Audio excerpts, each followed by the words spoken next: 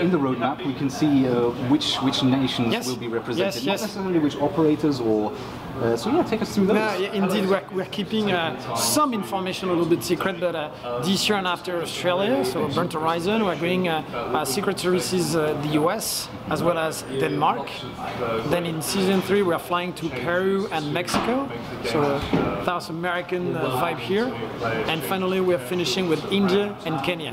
Excellent. So those are the 7 different nations, operator identities that will be revealed during the year.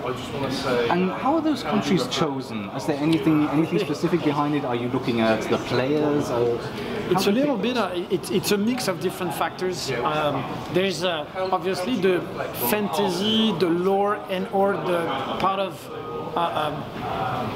of a testament to the realism of the game, right? Ideally, that is a country that has some form of an armed force that is, for instance, famous. And then obviously there's gaining new territories. It's always cool to add a new country, I feel, rather than revisiting the same one. So we go in different locations, and that's a good message, I feel, for Rainbow Six. And indeed, sometimes we have seen, it was the case for Japan, it was the case for Brazil in the first year, countries or regions that are reacting so positively about seeing their content that all of a sudden we see the player base growing very much, or activating much more than what they did previously. So sometimes there are those guesses, like, oh, okay, maybe this country will start seeing more players there. So it's a mix of all of these reasons. What about ideas of limiting the difference in rank between players who can play together? So maybe someone who is copper can't play with a platinum, or change the matchmaking system, just tweak it a little bit so that if you have 3 platinums and 2 coppers playing together, they still get matched at platinum level rather than coming down to gold. Are those ideas you would consider looking at all? We have a team that's looking at all of the matchmaking parameters, and as you know, that's always that balance where you want to trade between the speed of the matchmaking, and the faster you want it, the wider you need the criteria to be, and the precision, or let's say the quality of the ranking. So there's different approaches to it, and clearly I don't believe that we have found the perfect balance and perfect recipe, and maybe we should be tightening a little bit the criteria so that we reduce the range towards which people are getting matchmaked, but that comes with the cost, and especially the higher level or ranking you go, the smaller the population is, meaning also the matchmaking time is longer. So it's always that trade, and it's not it can't be a definitive answer and solution, because from region to region the population also can, and time to time even, population available for matchmaking change a lot. So what's good for a region at a special timing may not be good for another region at another timing, so it's not as simple as this, but I think you're right that dedicating attention and more into how we bring matchmaking to a slightly more qualitative level is something we'll likely do. Okay, excellent. This year's going to be a lot about reworking maps. We're seeing 3 map reworks. So there's Canal, Cafe, do you know the third one? Theme Park. Yep, that's the last one. It's on the roadmap for the whole year. That's presented during the panel, and it's in the video as well. So it's safe. Okay, that's good to know. That's a really interesting one to look at. Oh yeah. Maybe I can get your take as well on the friendly fire change. Yep. So this is going into the test server at some point within this season. Yes, season 1. And then the goal is to first put it into casual. And will it ever be considered for ranked, or is ranked just off limits at all? It's not definitive whatsoever, and that's the main goal of test server, is actually getting a good large player feedback and data so that we actually make educated decisions, right? So there's nothing definitive even to its deployment.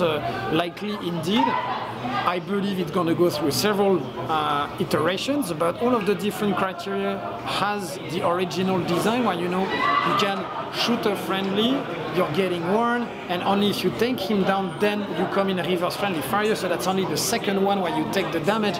Is that not restricted enough. Like, so we're going to be tweaking with those parameters as well as other measures on top of it, like for gift systems, because we believe it's important that if there is a mistake, then all of a sudden there's a way for player and people to say, hey man, it's okay, it was unintentional, so we can retract this.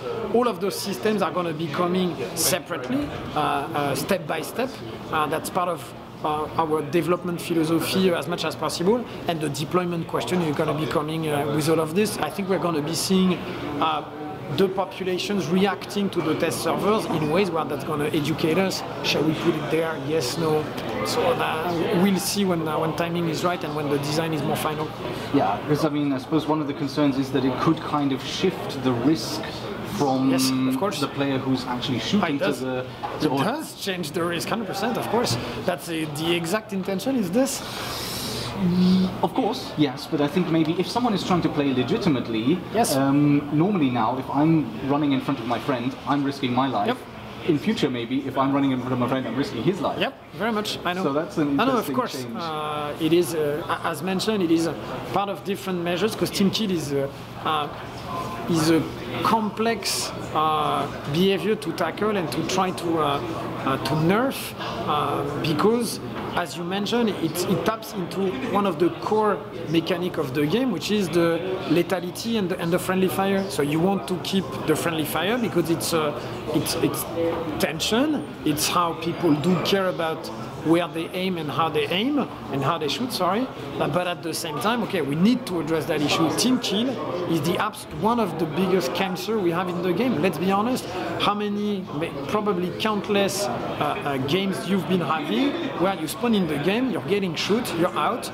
Likely, because that's the issue we observe, Team Kill is the first domino that then triggers all of other toxic behaviors. I'm getting Team Kill, what do? Likely, I leave the game. So now it's a 4v5 that triggers potentially someone else to become, that wasn't toxic before, to become toxic because, hey, now, why on earth would I be even playing? So I'm doing the same, or I'm becoming more toxic. So we need to address absolutely that issue, and we'll do it in the most respectful way with the game and what we intended first. And will this replace the kick system that we have right now? Right now, you do 2 kill kills, you're out. You leave the match, right? You're kicked out of the match.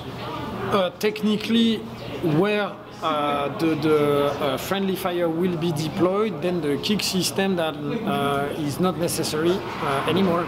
Because after the first kill, you are the one taking the damage, so you are sort of kicking yourself out. And again, I think it's important, and I understand the necessity of all of the granularity because it's a super important point.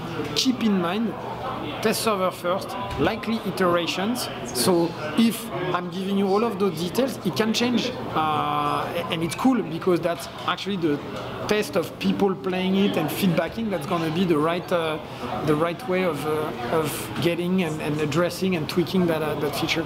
There's a question about the long-term future of Rainbow Six. We currently have 44 operators, I think. So we're missing 56 to get to 100. Yeah. That's 7 years. So what happens to Rainbow Six if Sony and Microsoft release new consoles in those 7 years? As a general philosophy, I can tell you what's our approach. Our approach is, this is a game that's based on a community, and you don't want to fragment a community.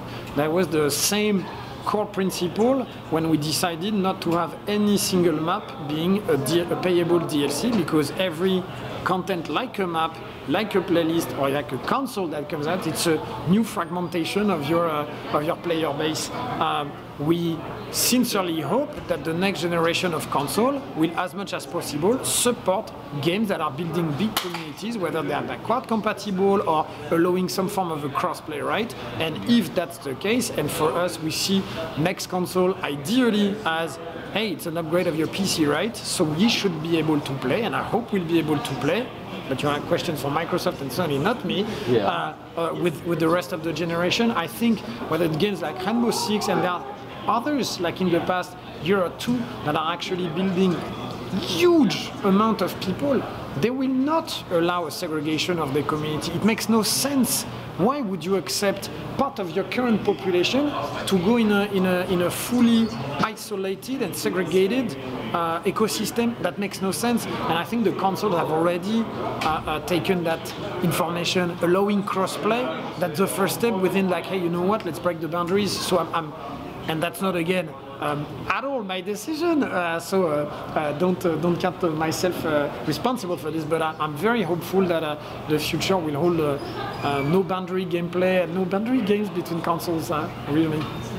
Okay, so that is a little bit of a risk because you are depending on Microsoft and Sony. Okay. Yep.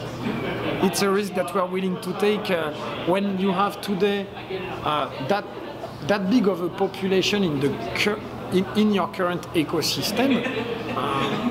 But I can tell you the philosophy of what we believe, like non-segregation, absolutely, of course, that makes sense. Mm-hmm. And you know, there are countless games that are, even though I understand it's PC and PC only, but I do trust, considering the current landscape of gaming, that cannot be a sustainable solution if manufacturers keep on segregating communities, 100%.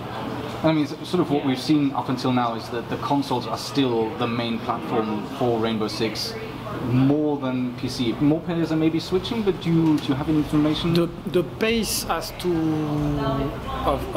acquiring and conversion of players is much higher on PC than it is now on consoles. Oh, okay. Thank you very much. Thank you very much again.